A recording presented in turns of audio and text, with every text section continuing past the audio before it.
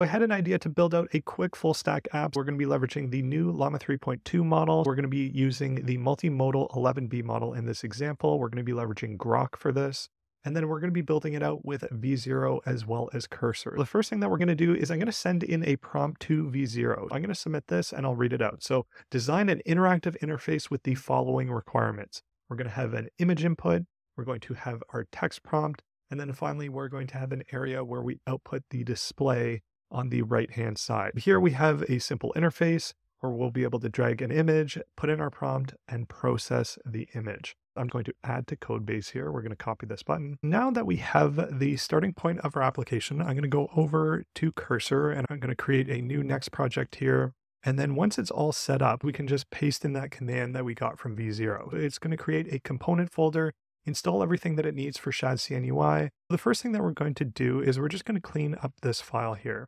I'm just going to create a class with font sans again, and then we're going to add in this component. And then finally, we're just going to import it here as well. All right, now that we have that, we can open up our development server and we should see everything that we just set up all here. We see a basic interface. All right, now that I have this, I'm going to go over to Groq. And if you haven't used their playground before, it's really intuitive to use. You can upload your image here. You can even put in a message. You can say something like hello world. And then if you have the particular model that you want to use, so say the 11 billion parameter model here, you can just click view code and it will give you the example of what you've been doing within the playground. What we're going to do, we're going to copy this and then we're going to open up what's called the composer within Cursor. What I can do here is I can add in the context for it to focus on the image interface file, create a backend route with the following logic, connect the submission of the text and image to the UI. Let's use app router.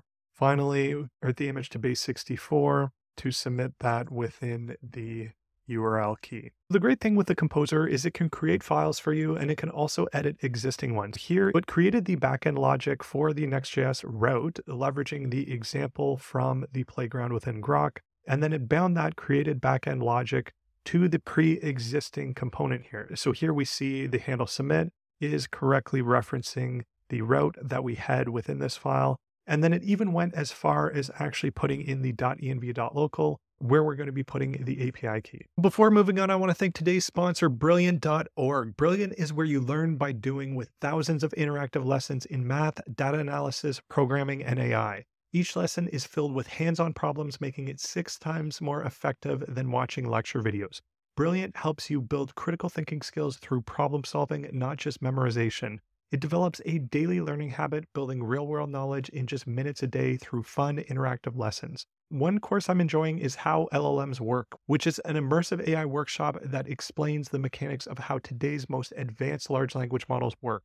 You'll understand how LLMs build vocabulary, choose words, and more. To try Brilliant, they're offering 30 days completely for free. Visit brilliant.org/developersdigest to start your free trial. You'll also get 20% off your annual subscription if you choose to become a member. And you can find the link within the video description. And now let's get back to building the app.